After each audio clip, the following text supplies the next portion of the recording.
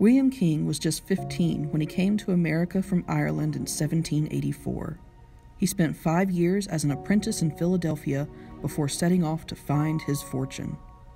By 1790, King had established himself in Washington County as a successful merchant, selling supplies to travelers along the Great Road as they made their way from the American Northeast into the mountains of Appalachia.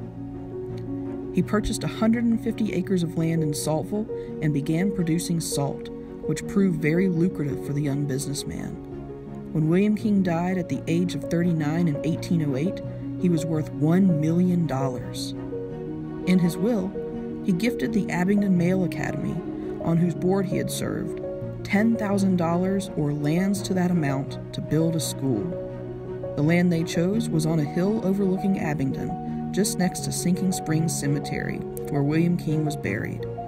That same hill is currently home to the William King Museum of Art.